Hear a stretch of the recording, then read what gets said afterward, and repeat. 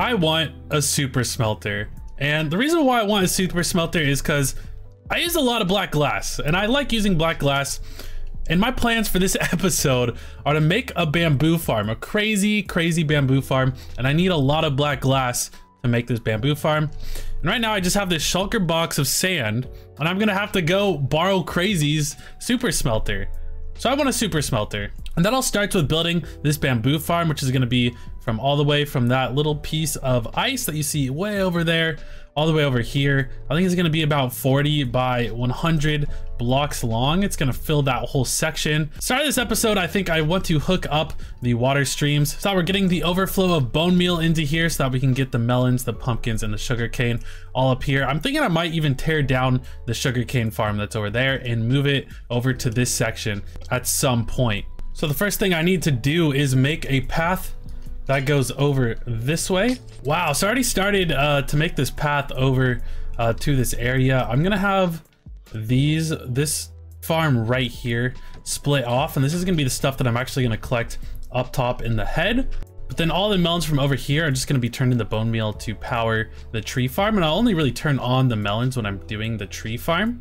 I'm also gonna need to hook up some reserve sugarcane to go up into the head as well, because I want to get this sugarcane into the head so we can just make our rockets up there.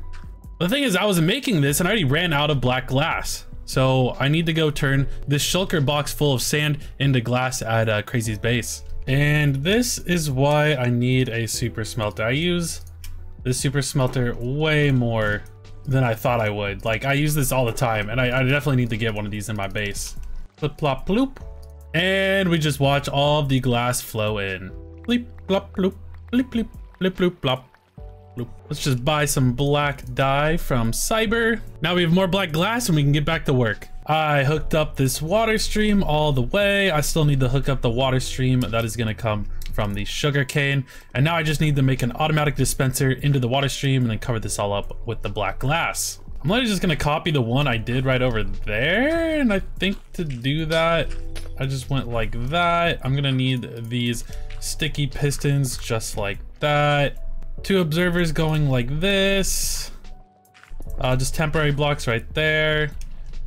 These ones are gonna be piston or observers facing this way. And then I think I can take these out, and then all I need to do is put a comparator right under here, and this should be good to go if I can get the angle on it. There we go. Oh wait, I didn't set up the filters yet. Stop. But it does look like all these items are going through all of the canals perfectly. They are coming up. The bone meal is already set up, I guess. I just need to set up the filters on the melons and the pumpkins. Okay, so I set up all the filters up there so we can go ahead and put these back, and there we go. Oh my gosh, look at this stuff just dump out. That is so awesome. I made this same circuit over here and I hooked up this water stream as well. Just need to put in this last observer. And now all of our sugarcane is coming out. So now I can just fill all of this stuff up, or cover this up with the black glass. Oh my gosh, look how satisfying that is. Look at all these resources going into the collection system. Wow, I'm so happy I hooked all this up. All we need to hook up now is the honey farm over here. So we just have to make some kind of line from there over to here. Okay, so now I got the honey farm all hooked up so we can put the bottles in there. They will shoot out the bottom. They will make their way all the way up into our brain up here and into the correctly sorted chest. Here, I'm going to show you guys exactly what I did with this chest in here. So I made all of these back into honey blocks and I put all the bottles back into the honey farm. There's an overflow chest here. And now we have this whole row all done, which I'm really excited to have this whole row all done. Now we can get started on what's going to go over on this end. And I also want to do some stuff to up top, but I do want to get it filled out a little bit more before I work on the stuff up there. Now with all of that all done and it's all hooked up and all coming into the brain, wow, that feels super satisfying getting this whole wall done. I've been meaning to do that for a while, but now we can finally go on to how the super smelter is gonna work. And we're gonna have a super smelter right over here somewhere, just somewhere in this general area. And then this is gonna be a massive bamboo farm to power the super smelter. This circuit right here is a one wide tileable system, and what this does is it actually stops the hopper minecart. So there's gonna be hopper minecarts that go along. This is gonna be the bamboo farm. They're gonna go along and pick up all the drops. The hopper minecarts are gonna come up here. They're gonna stop on this rail right here with this system.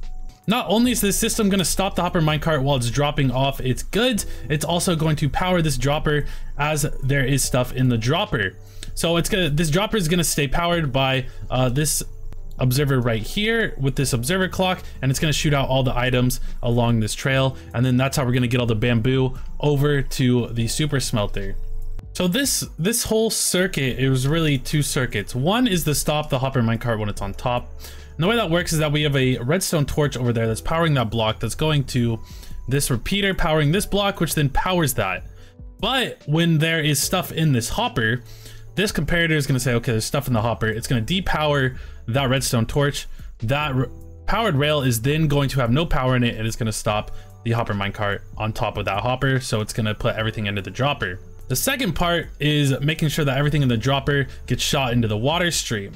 So the way this works is that this comparator is able to take an input from the dropper through here actually. So if we put stuff in there, as you can see, the comparator picked that up and said, okay, there's stuff in this dropper. The comparator is going to put power into this solid block, and it's also going to transfer it down into this solid block, which then powers the piston. But the piston does need an update, so this can't just be any solid block. That is why we're using a note block here. So the power from this comparator goes into this solid block, and it actually goes down into this piston, but the piston doesn't get updated when there's power in it until there's a block update, just like that. So I can take this away, and that's going to stay there even when I turn that off until there's another block update. So that's why we use these note blocks, because when the power goes in the note block, it updates the note block, which then sends an update into the piston, which then triggers the piston and makes the observer clock. Okay, so I'm gonna give you guys an example right here. Let's say this is full of bamboo, and then it's gonna come up here, it's gonna come up the track, it then stops up there, and it puts all of the bamboo into the dropper. The dropper then shoots it out. So it's working perfectly. This is exactly what we want to do. We want the hopper minecart to stop there, and then all the items to get shot along this water stream. And then the hopper goes along its way once it's empty. Okay, so perfect. Now we just need to fill in this huge area with the bamboo farm, and that's going to be a task. And I'll probably save that for a live stream. I put a lot of time and effort into my videos, and I would really appreciate it if you left a subscribe. It's free, it only takes about 2 seconds, and you can always unsubscribe later if you really want. Come play some Minecraft and hang out with me live on Twitch. Check the description for the link. What I do want to do right now, while we're waiting for me to have a live stream, is I want to make a sort of machine that initiates people into the cult. Because I do want to initiate people into the cult so we can get that free labor that DK was talking about. But I'm going to have to, I want to make it fun. You know, I want them to go through a process to get initiated. So that's what we're going to do. So let's go over to the cult clubhouse and work on a machine. Oh my gosh, this thing is absolutely mega to just fly into. I think I want to create a room over on this backside over here. So maybe like utilize this space for some kind of initiation. So the first thing I'm going to have to do then is actually build up a little room back here. I'm thinking maybe we have like an entrance to the initiation back here somewhere, and then we make people ride through on like a minecart or something and make it some kind of ride. So yeah, that's what I'm thinking right now. All right, so here's the wall. I think this is how high I want to make this room. I think there's plenty of room in here to make several sub rooms in here. So now I just need to turn all this into actual concrete, so I just let it flow down like that. And this is super satisfying to watch, especially if you watch it from the back. Oh yeah, that looks so cool. Okay, so now with all of that turned into concrete, I guess I need to turn all of these walls also into concrete, just so it's all just the gray concrete. And then I need to put a roof over this thing. Well, I ran out of gray concrete, so here I am making more gray concrete. Oh my gosh, this took way longer than I wanted to. Look how hungry I am, and slurp, slurp, slurp, slurp, slurp. Let me just eat up my honey. So this is the room that we're gonna be using. There's not like an official door to this place. I think if we just break in like right. Oh my gosh, oh, I made a mob farm. Oh, that is so gnarly. Okay, so now I've lit this whole place up, and I've also constructed the first little part of this initiation process. So we're gonna have people go in like this, and then the door is gonna shut behind them, so I want it to be a closing door. And I just have a detector rail hooked up with a little bit of delay up into this piston wall so that this is gonna open up and let them in, and then it's gonna close right behind them. It's also gonna make it so that it stays dark in here because I kind of want it to be a little bit dark and spooky. And now what the idea is we're gonna take them around in this minecart to different like torture areas or different areas where they're gonna get hurt. And then eventually I kind of want a little bit of a big surprise at the end for when they actually get initiated. Okay, I've been putting a lot of thought into what's gonna happen here, and I think they're gonna fall in, they're gonna come in here, they're gonna come up to here, there's gonna be arrows shot at them from dispensers, get their health down a little bit, you know, scare them a little bit. Then they're gonna come over this way. I think I'm gonna say, have a sign that says look up, and there's just gonna be lava falling at them, but I'm gonna move them out of the way before the lava actually hits them. I wanna time it so that it's like actually scary. And then I'm gonna have them come along here, and they're gonna have TNT drop literally right next to them, so I'm gonna have to make like some kind of obsidian room right here. I kind of want to lift them up off the ground and then like drop them at the last second so they just drop down and continue on. So I gotta think about how I'm gonna do that. I'm thinking like a TNT blast resistant room up top with obsidian and then just drop them down at the last second. And then I'm gonna have them go up top. It's gonna, or maybe I'll have them run along this, and I want to fill this up with creepers, hopefully with the black glass. And when it's dark in here, they won't see the glass and they'll think there's a bunch of creepers here that are gonna explode and kill them. And then I'm gonna have some messaging up top there where I'm gonna run them slow along the messaging, but I want to keep that a surprise. And then I'm gonna have the grand finale, and I'm not sure what I'm gonna do yet. I'm gonna toss up between two things, and I'm also gonna keep that a surprise, but we'll go through all this technical stuff like the arrow dispensing and the lava falling and the TNT duping, and I'll show you guys how I plan on getting the creepers in here, and then you're gonna have to see the rest when I actually use this thing on myself. Okay, so I've gotten quite a bit of work done, and I'll show you what I've done. So this is the arrow dispensing area, and then this is where the TNT is gonna drop, or the lava is gonna drop. But I also have finally got some creepers in here, so I'm gonna have to open up some of the bottom of here and try and get in here and tag these guys. So let's see if I can get, oh, okay, so these guys are tucked in the corner, so I can get them just by going like that. So I got one, I think I got that one, so I need to get the one in the corner. I can't lose sight of him. All right, we got two. Okay, so we got two now, and I want to fill this up. And the way that I was able to fill this, because it was really hard to get these guys to come in here or to spawn in here. But what we want to do is we want to fly up high enough to where we're up high in the sky and there's nothing else that's able to spawn. And then if we come down right here, we're literally right on top of that chamber, and then we're going to be spawning in mobs. So I can kind of see stuff when it spawns in down there, and that should be like the only spawnable space, and I'm the only one online, so that helps a lot. So right there, I just saw a bunch of stuff spawn in. So then what we have to do is we come down here and see what it is, and hopefully it was more creepers. So it looks like, yeah, there's two more creepers in here than there was before, and now I have to just get in here and tag them without them blowing everything up. Okay, so I got name tags all the creepers, and that's the creepers, but I've been at this for literally hours, like literally hours since I last checked in, and it's all done. I just need to dress it up, and I kind of want to go over, I'll show you guys the first half of it. I don't want to show you the second half just because I want it to be a surprise even for you guys. Okay, so I'm going to show you guys how this works. So we put down a minecart here, the person gets in, we press the button, they get sent inside. The first part is all these arrows getting shot at you, which is just kind of funny. They're actually supposed to be able to heal from that. Then this is a lava pit where the lava just slowly falls on them, and you know, they're not really supposed to get out of the cart, but even if they did, they would probably die. So it's safe for them to actually stay in the cart. They actually go into the lava a little bit. As you can see, I lost a lot of health there. Hopefully I recover from that, I don't actually die. Then we have a TNT duping station where the TNT falls down. Oh, I might actually die. I did die. And then here are the creepers.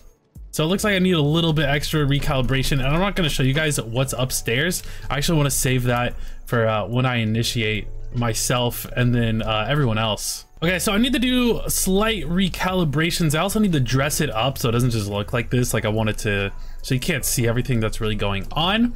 But let's go ahead and talk about each of these separate steps. So even this first one, it has this detector rail, and the detector rail actually tells when you're on that, and then that's gonna open this up.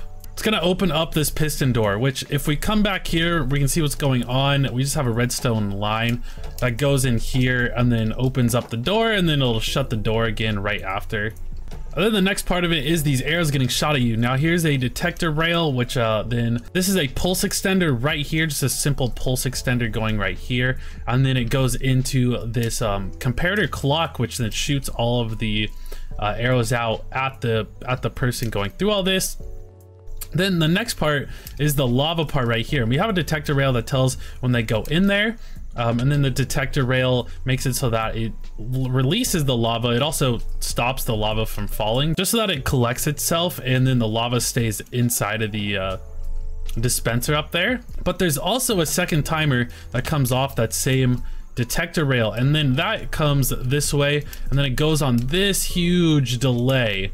So this delay takes its time, and then it goes back, and then it goes under to this contraption right here.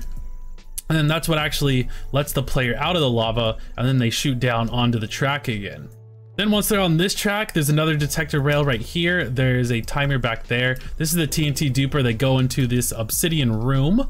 The timer down here does two things. It makes it so that the TNT duplicates, so you get to see it and it explodes right next to you. But then it also triggers this right here. So we have this ancient debris right here, because the ancient debris will not blow up from the TNT, but you can move it with a sticky piston. So we're able to make this part with that. So you go ahead and fall on that, and then the TNT blows up, and this lets you out. And then you come across, and then you just go in front of the creepers, then you go up into the finale area up top. And yeah, I'm super proud of this thing. This thing was absolutely crazy. There's a lot of slime blocks, limestone, redstone going on here that I had to engineer, and it took me literally like a couple days to get all this done. So I'm really excited to go through this thing officially and initiate myself, and then for everyone else to go through this as well. All right, I finished dressing the thing up, and it's all done inside. It's a little more frightening the way it is right now, and me and DK, we need to initiate ourselves. Ooga booga, ooga booga, Ooga booga, ooga booga, ooga booga. So we are going to initiate you into the Doomsday cult. I will become the leader of the cult. Yes. No. But you will be the first person initiated. That is the fact. The first, the best, the winner. I need some kind of payment or object to get into this cult as kind of like collateral. I need literally the most valuable object you own. That will be my bet. Last I remember, I let you borrow it. Yeah, I kind of gave that away to the Abfielder has that now. You gave away my bed? Yeah, yep, you were there. It was on Christmas. It was in a present to him. Are you gonna burn it in some sacrificial flames if I bring out my second most valuable belonging ever? I can't promise that I will not do that, but I will promise that I will put it in this chest right after you give it to me. Right out in the open, in the most secure place in the middle of our sky hole. Well, I have a thing. It's quite valuable. A potato? It's an heirloom. Is that Billy's potato? It's an heirloom. It's mine. You stole the potato of my son Billy? I can neither confirm nor deny these rumors. All right, fine. Just hand it over. Hand it over. I need to check its authenticity. I need to make sure this is actually a Billy potato real quick. Let me just... Yep. Looks... Yep.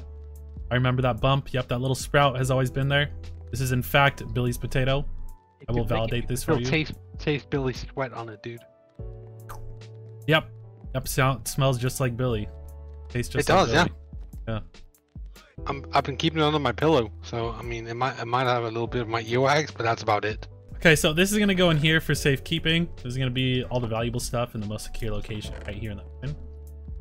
Yeah, no, nobody touches that. Here, dude. I locked it for you. It's literally you can't like take stuff out of it because I put this sign right next to it. And since I put that sign right there, it's like impossible to take stuff.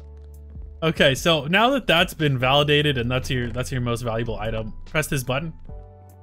I promise you won't die. Okay, so you should have got a minecart. Read these signs. There's supposed to be a sign on this side that says "P.S. I'm not liable," but it's so small you can't even see. Oh, I see it. It's right down here in the corner. Like I have extremely good vision. I don't know if you knew this about me. Yeah. No. Okay. Good. So you saw the disclaimer there. That's good. That's good. So now we just it's right there. We need to step into this room. Need you to set your spawn point. Is fancy. You put carpets in for me? Yes. Yes. Very soft. Very nice carpets. Nice. Ooh. So now I need you to set your spawn point. Put anything you have in this chest. Otherwise, you may or may not lose it. Okay. I put my minecart in my chest. No. Okay. You need the minecart. You need to put the minecart down on the rail right here. But you said everything I own. And then get in it. What? And now you get in the minecart? No, you get in the minecart. After you, good sir. Oh. No, get in the. Okay, now the ritual. Booga, ooga booga, ooga booga, booga, ooga booga, ooga booga. Yeah, have fun, enjoy the ride. Keep your hands and feet inside of the cart at all times. Make sure you look around and observe while you're here. What happens if I stick my thumb out? You may lose it. Yeah, you may lose it. I was never attached to that thumb. And if you get too scared and want me to pull you out, that is not an option. So, yep. Okay. Bye. Later. Well, this is boring. What's he even up to? Oh, I get arrows. Nice. Look up. Oh, this. Hi, lava. I see where he's going with this, and then there's a glass coming in. It'll save me. Okay, I wasn't saved by the glass. Oh, well, that's a little rude.